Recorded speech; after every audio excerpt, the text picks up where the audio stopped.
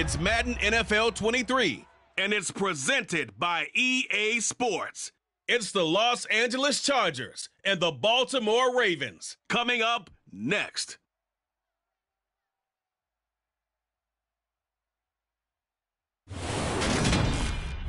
EA Sports coverage of the NFL on this fine afternoon brings us to historic Baltimore, Maryland at M&T Bank Stadium. Today, we're set for a good AFC matchup between the Los Angeles Chargers and the Baltimore Ravens.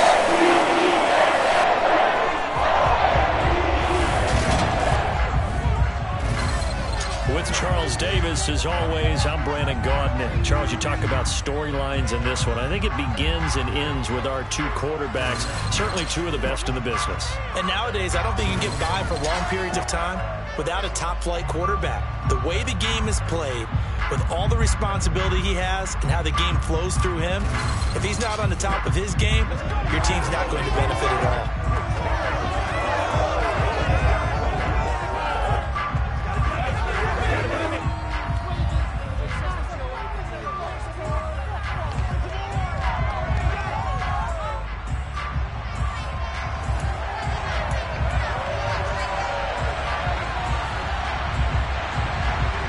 Set to go now on a beautiful sunny afternoon.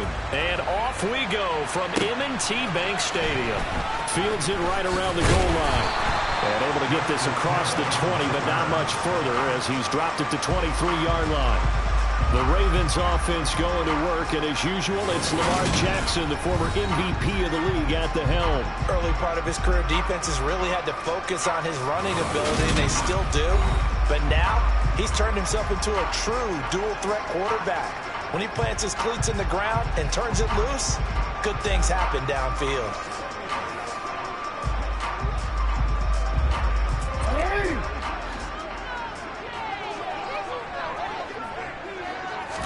Jackson looking to throw right away. And that'll be complete to Dobbins. And this will go as a gain of 7 as he gets it to the 30-yard line. 3 yards remain for second down.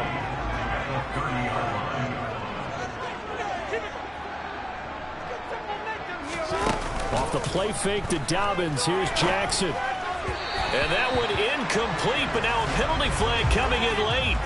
That might be PI.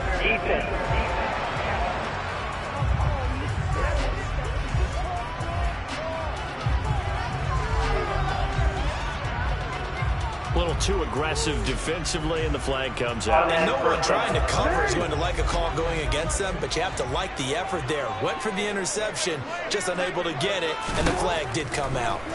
Here's Jackson. And that's going to be incomplete. Too tough to hold on to that one. It's second down.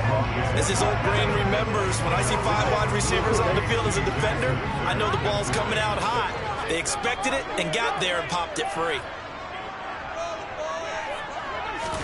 To throw again on second down. Jackson. Rifles one, and that's going to be intercepted. Picked up by J.C. Jackson. And the Chargers are going to get possession here as they force the opening drive turnover. Not something you see very often from a quarterback of his caliber, an opening drive interception. Oh, there's no doubt in my mind that even he's surprised at how that one played out. But we know this guy is not going to stop him from continuing to fire as this game goes along. Probably give a little nod of respect across the field for that one and let him know he'll be back the very next series. Here are the Chargers ready to go on offense, led by their first-round pick in 2020, the man out of Oregon, Justin Herbert. It hasn't taken Herbert long to earn this status as one of the league's best and most entertaining passers. He's locked and loaded on every snap, and the second he sees an opening, the ball's soaring downfield. You've got to be on your A game at all times against him. The second you slip up, he's liable to burn you. They've got good starting field position as they come up here 1st and 10, right at the 50-yard line. Herbert will give this one to Eckler. And they go backwards here, losing yardage back at the 48-yard line. And this guy could be everywhere. Kyle Hamilton getting there to drop him for a loss. Have to give credit for a nice play there, but also have to look at it as a blown assignment. He became a free runner that turned into a free hitter. First play of the drive goes the wrong way. Here's 2nd and 12. Once more, here's Eckler. And he's going to be met at the line of scrimmage and taken down. Maybe a gain of a yard that time, but yeah, from the spot, actually no gain. So 3rd and long. Going to throw on 3rd down with Herbert. Finds the open man. It's Mike Williams. And he is going to have the Chargers first down as they're able to get the 3rd down conversion. Well, Charles, it's early, but that's a key 3rd down conversion. Remember, they forced the turnover on the opening drive. Now they're in a position where they look like they'll at least get 3 out of this. A great example of complementary football if they're able to cash this in, isn't it, partner? Because defense does this job, takes it away, turns over the offense. They just pick up a nice first down there. Maybe it's time to think about taking a shot at the end zone because it looks like the field goal is almost assured. And he gets forward up the middle, but only for a couple. It'll be 2nd down. The last run good for 2. Here's 2nd and 8. Here's Herbert. He'll get this out wide to Eckler. And he'll be taken down here just shy of the 30. They'll come to the line, needing only 2 yards to gain the first here. They'll try to pick up the first with Eckler. He's going to pick up the first down and then some. And he's in for a Charger touchdown. 31 yards for Austin Eckler. And the Chargers are on the board first on the road here in Baltimore. So defensively, 3rd down, you're thinking get the stop, maybe force the field goal try. Instead, he's able to shake free and not just get the first down, but get the touchdown as well. Yeah, so much for the best laid plans, right? And you knew once he got past the line of scrimmage, he was gone. Got the head of steam behind him. Boom, off to the races. The only surprise would have been if anyone caught him. Extra point splits the uprights, and it's now a 7-0 game. The kickoff team on the field now as they will send this one away. From his end zone, here comes Justice Hill. And beyond the 20, but not by much. In fact, just a yard pass there to the 21. Baltimore set to take over here for their 2nd possession of the game. They threw an interception the first time they had the football, wound up leading to a touchdown the other way. How do you approach drive number 2? Going back to your game plan coming in, everyone has matchups that they like better than others, where they think they have an advantage. Dial up some of those plays. Try and go to those spots and get your offense moving. Not what they had in mind there. That's going to go as a loss of 4. If you're a selfish player and you're throwing the ball, you're cool with the completion. Maybe not so cool with the yardage loss, though, huh? Yeah, you went backwards on the yardage. Hey, it kind of works like a sack for the defense there. Yeah, it's a really big play for them, right? Able to figure it out, sniff it out, and finish it off. 2nd quarter now from Baltimore. It's the Ravens in possession as they've got it with a 2nd and 14 upcoming.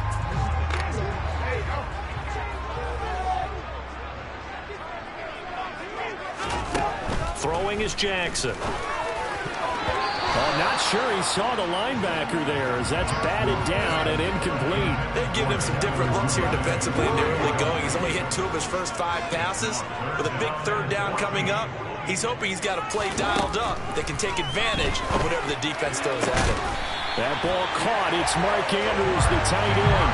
Able to convert on 3rd and 14. A terrific play call. We often hear the phrase sure-handed tight ends, and he certainly fits into that category. Plus, he's got a quarterback who knows to look his way when they need a big pickup. And on this play, he finds him for the first down.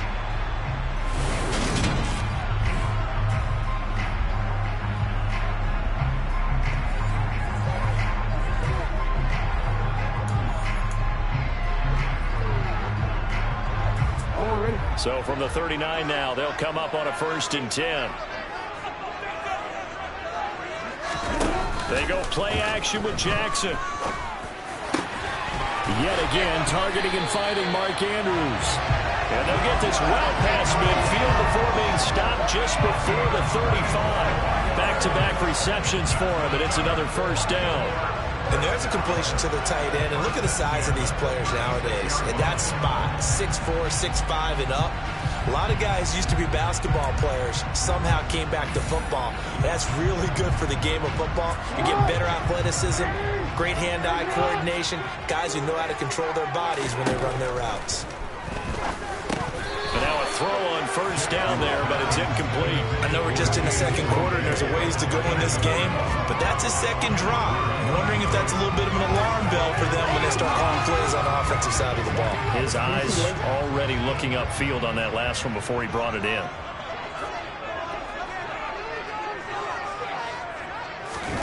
Off the play fake. Here's Jackson. Complete to Likely.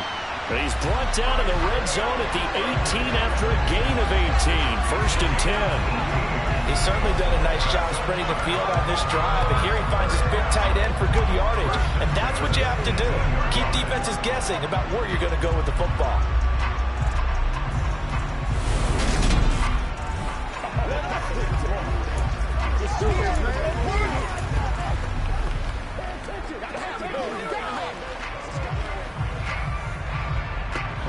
So from inside the 20, here's first and 10 at the 18.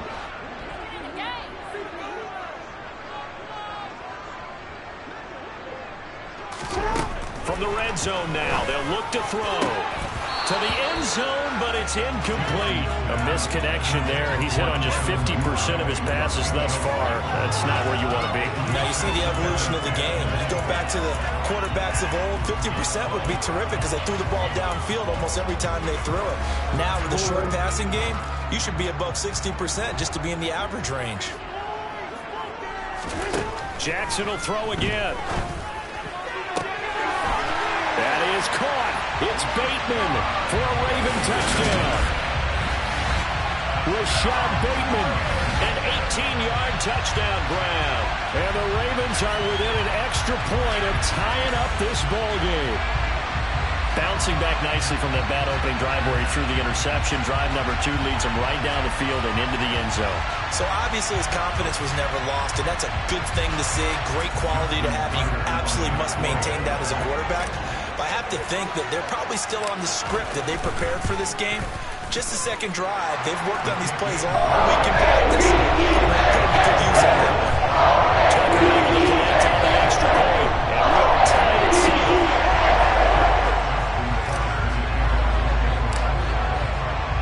So all even at 7 now as they kick it away.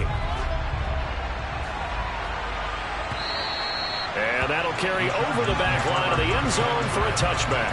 The Chargers get set to go here for their second drive. As the offense begins another drive here, pretty simple, Charles. They want to carbon copy what happened the last time out when they ended their drive in the end zone. You're right about that, partner. Sounds pretty simple, doesn't it? Just score again, but we know it's not that simple because we don't just make adjustments at halftime if you're a good football team. You spend that time on the sideline, you study what's on the notes and the tablets, and you make those adjustments, prevent a repeat of the last drive. Series to series, the best teams, that's how they get it done. And we'll find out here soon enough whether those adjustments are enough defensively. Here's Herbert. And this is caught. First catch for Keenan Allen. And he's taken down but able to slip across the 35. Herbert with a connection to Allen for a Charger first down. Well, that certainly has to feel good. It's not all the time that the play caller should get all the credit. Sometimes I think in the huddle, the quarterback just says, hey, who's going to make a play for me? I just need something right here. There he goes, right side. Touchdown, LA. Josh Palmer, 62 yards. And the Chargers have moved out in front. Well, that's a heck of a response to regain the lead after we had seen the touchdown to tie the game. I would say what we just saw there was a great amount of poise, because typically when teams tie the game up, it's a little bit of a, how would you say, you kind of take a step back and have to get yourself regrouped. They regrouped in a hurry, didn't they?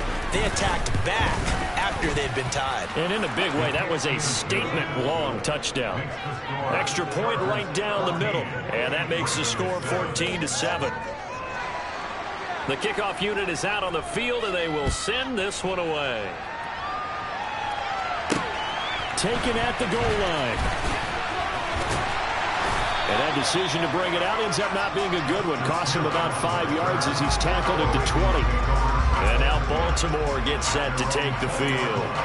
Well, Charles, we'll see what they can do here. Not a ton of time left, but enough certainly to get points out of this drive. And they need them right now because they're trailing. Yeah, this is exactly why you practice a 2-minute drill all through camp and at least one practice each week before a game. A minute left, more than enough time to string a few completions together, reach the end zone, and then make that walk back to the locker room just a little more animated.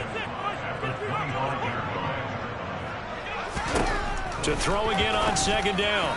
Jackson. And an incomplete pass. That'll stop the clock here with just under a minute to play in half number 1. So many times when we talk about coverage, we're just about a defender running with a receiver, but a big part of it is understanding where the football is, finding it. In this case, when it arrived, it wasn't a surprise, and he was able to bat it away. He's got his first catch here before halftime, and it goes for a first down. That's a play that will likely be forgotten when you talk about big moments in this game. But plays like this are critical to keep drives going. And if points result, we'll call this play significant. And he has a big gain inside the 40 before being dropped. Chewing up big yardage. Another nice gain there. This one goes for 20. Final play of the half here. It's Jackson. Right back to Duvernay. That's complete. He'll be hit down at the 33, 5 yards on the play.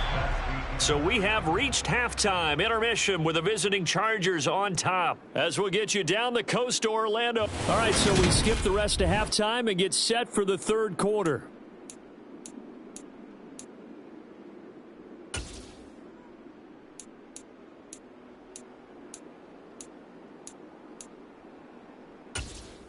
And we welcome you back now. Alongside Charles Davis, I'm Brandon Gunn, getting set for quarter number 3 here. So the Chargers will start the second half with the lead and the football as we're underway in the third quarter. And no run back here as the third quarter will commence with a touchback. Out comes the Chargers as they'll go on offense now to start this third quarter. So for this offense, Charles, remember, drive 1 made it to the end zone. Drive 2 resulted in a touchdown as well. Now they'll try to make it 3 for 3. Yeah, and you know, they told us all week that this was the plan and this is what they wanted to execute, but did they really believe it would happen this well, this efficiently? I know they'll take it, and afterwards they'll say, there's never a doubt in our minds we were going to be successful in this one. That's good. The completion there for 7 yards, and that'll make it second down. Well, there was nothing open down the field, so give him credit for his patience and not forcing it. Showed a lot of confidence in his big man to just swing it out to the fullback, and they got some good yardage out of it. And he'll be brought down right around the 37. A gain of 5, good enough for the first down. And there we saw one of the downsides of blitzing during a rundown, because sometimes you get out of your gaps. You don't fit the run quite as well because you're headed towards the ball carrier with abandon. On 1st and 10, Herbert. This caught left side by the tight end Parham. And this will be good for a pickup of 9 to the 46. Nice rhythm throw there on first down. He located his tight end, made a nice easy pitch and catch. Hoping he can break a tackle or two. Wasn't able to do that there, but still good yardage. Throwing again on second down. Herbert, he'll get this to Eckler. And the tackle going to be made at the 38. And at his size, he's a smaller back. You can get him the football. He can kind of get lost, make someone miss. It's good for him. Yeah, it's great for him. I like what you said there. Sometimes he gets lost in the traffic a little bit, but get him out in the open field into some space. That plays to his strengths the best and keeps him out of there where all the big boys are, you know, make someone miss in the open field. And a lot of times these plays, they either go for nothing or they go for big yardage. And here, they got to the outside, turned it upfield, and ended up getting a nice little gain out of it. Now that'll be tipped and intercepted. And the Ravens are going to take possession here at their own 16-yard line. So it was a drive that had real promise here to begin the third quarter, but ultimately derailed by the INT. And that was the position you wanted to be in, coming out to start this third quarter, get a nice drive going, looking for the end zone. Possibly got a little bit too greedy right there. The Ravens offense getting ready now for their first possession of the second half. And they just got a little help from their defense forcing the turnover. Now can they make that pay off in points? They need to, partner. They're down on the scoreboard. Need to take advantage of those opportunities, and this is a good one right in front of them. A really nice gain of 25 yards. Certainly no settling into the drive there. They came right out on the first play and attacked the middle of the field for a big gainer and a first down. Under a minute to go in this third quarter as they come up 1st and 10. Play action. It's Jackson. And this is into the hands of Andrews downfield. And he takes this one down almost all the way to the 30. 26 big yards on that one. It's another first down. It's taken a while for this offense to get going. A little creaky at the start, but they're oiled up now. A nice throw there, and they're really putting together a good drive. So from Charger territory now, here's a 1st and 10 at the 32-yard line. Jackson now. That's into the hands of Prochet. And they'll work this down inside the 30.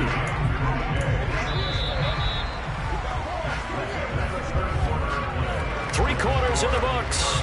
This is the National Football League on EA Sports. Back now in Baltimore.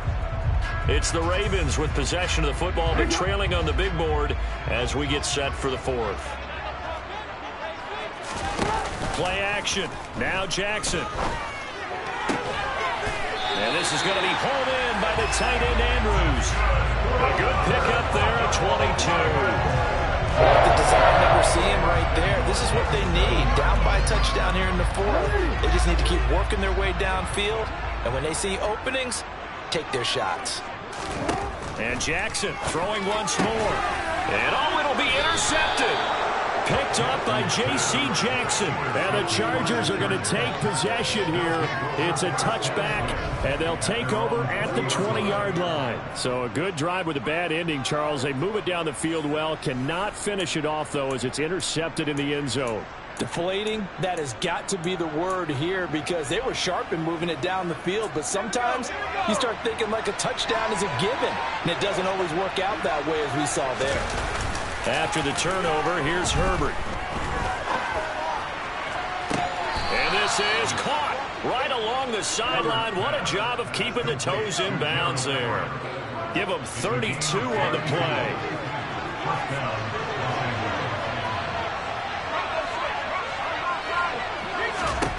Herbert now.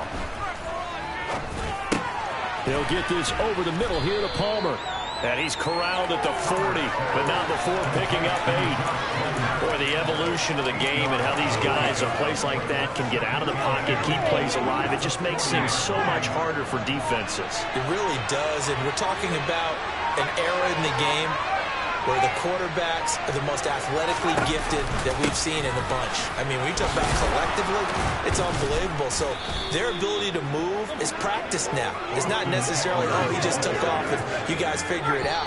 When he takes off, everyone knows where to go now. They know how to run routes, change things, make themselves presentable for the quarterback. That's a lot of time that they put in on it. It's not just your static 1, 2, 3. This is where the ball goes anymore.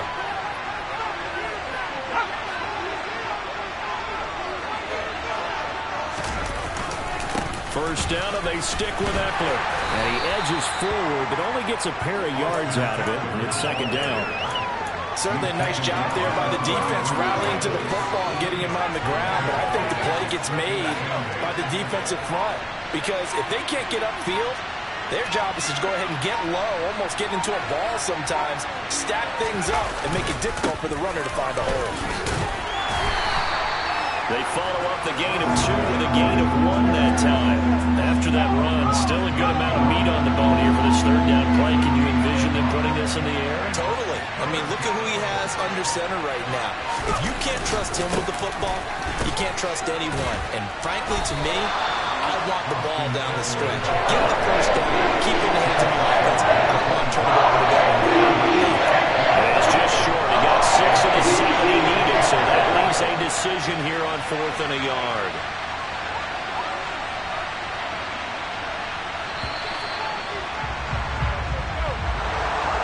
strange ball game, Charles. We did not have a single point by either team after half. Really a defensive clinic by both sides in half number 2. Wasn't that just beautiful to watch?